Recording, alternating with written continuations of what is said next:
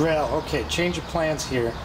I got in here, and I really do think that this is not bent, and I think the strut mount is not bent, and so if I were to just replace this lower control arm plate thing here, and the sway bar link that was here, I would have a car that would drive straight. The thing is that I was hoping I could remove just this inner fender skin and get a new one of those. It's just welded, spot welded, and I started drilling out the spot welds, and I just can't get it apart. And if I can't get it apart, then there's no place to mount the headlight, there's no place to mount the hood, there's no place for a fender, and so technically, well, it would drive, it technically probably be illegal too. We're gonna remove the drive train, motor, the inverter, charger, remove the battery.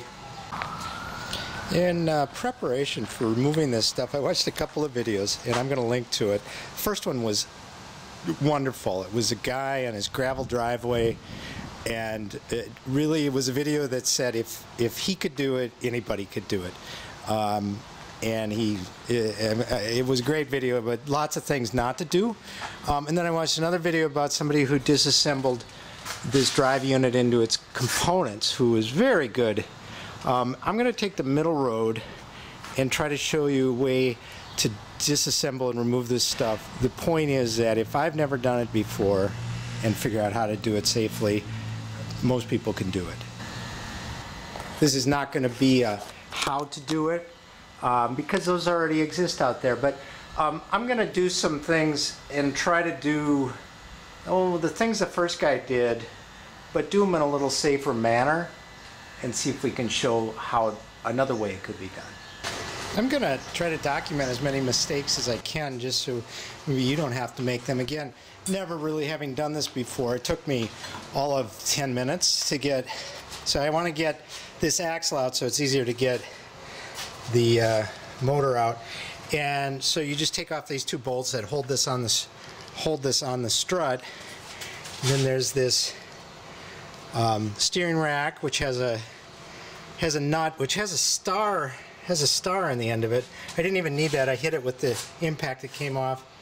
I was going to take this off like I did on the other side. Then I realized that then I can't roll it around. I think I'll be able to roll it on 3 wheels, not just on 2. So I only want to take this off. So the mistake that I made that I want to point out is that I cut off the clamps or bands that were around the CVs, and because I thought I had to pull it out of this thing.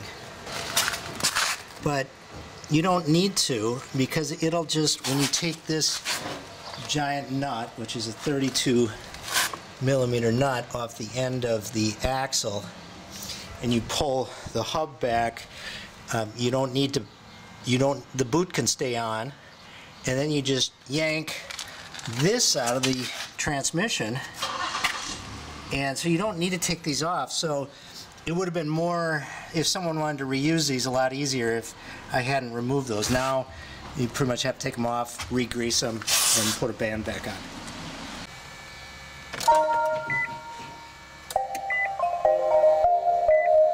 Aw. Well, it's that time. Before I go any further, I gotta disconnect the 12 volt and the high voltage batteries, which just is like, the car's like, okay, let's go for a drive, and this is it, time to turn it off. It's like putting down that old lab. It's like, all right, let's go hunting. Nope, you only have 2 legs left. All right, sorry. Okay, before I start messing with anything that has an orange wire attached to it, I'm gonna disconnect the battery. I think it just splits it in half. I've seen a couple of videos where people have had real difficulty getting this thing out. I'm gonna see if there's I'm gonna just take it out and see if there's a way to get it out. I've seen, you know, my favorite guy pry it out with a metal crowbar, which is not a great idea. I've got my high voltage gloves on, so we should be safe. Let me just poke around on it and see if it's hard to get out in any way, shape, or form.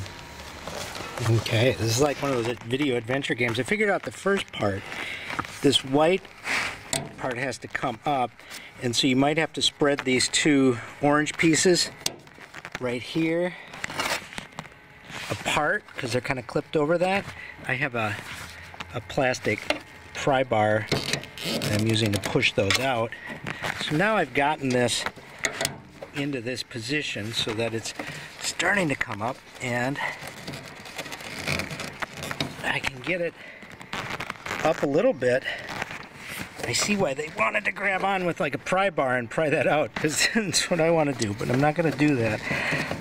So it should lever on this white piece and slide around and unplug that, and I can't get it yet. I'm going to keep working on it, and when I do, we'll make a video.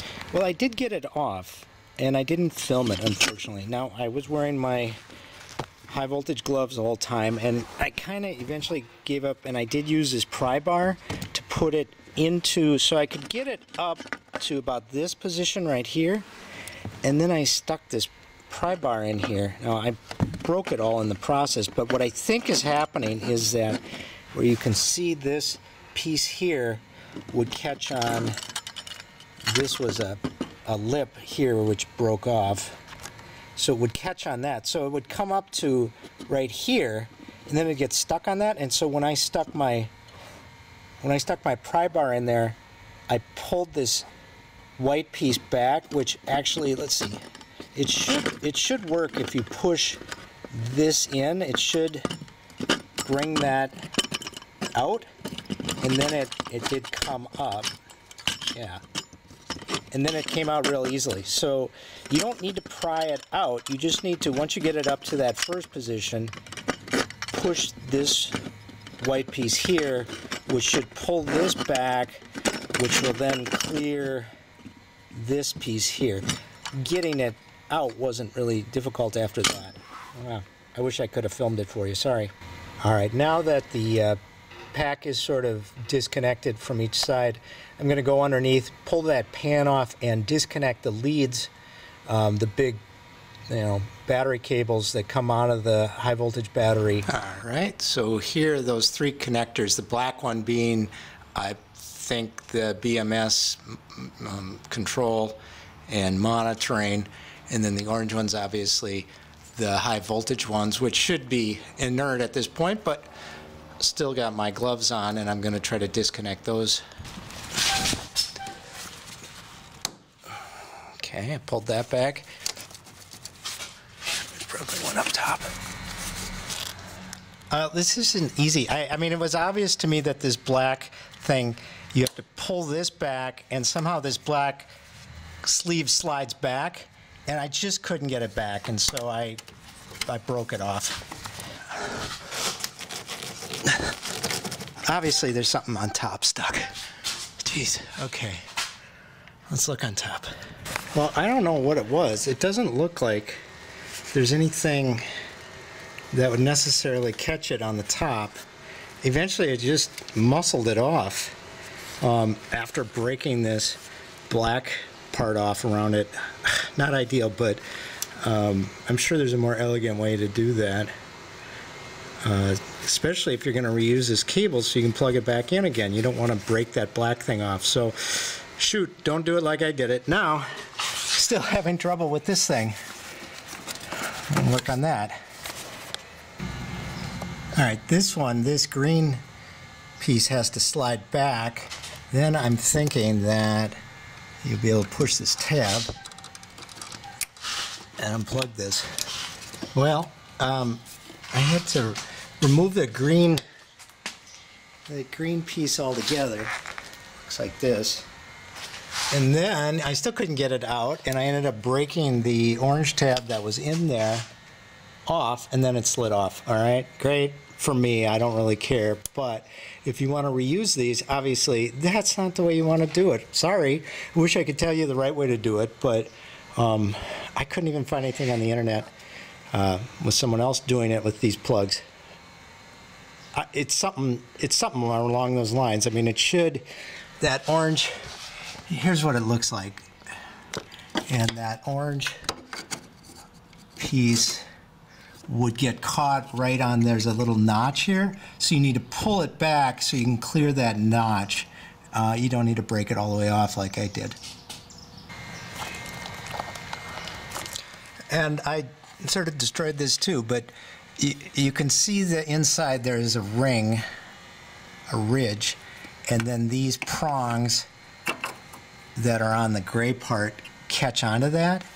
And I think, well, I just pried them all back. I think you could technically put it back in there, but more or less destroyed it in the process. So that's something that you should figure out too, is this black disconnects from the gray. The gray isn't supposed, well, shit, maybe it does come out. It came out now. I don't know.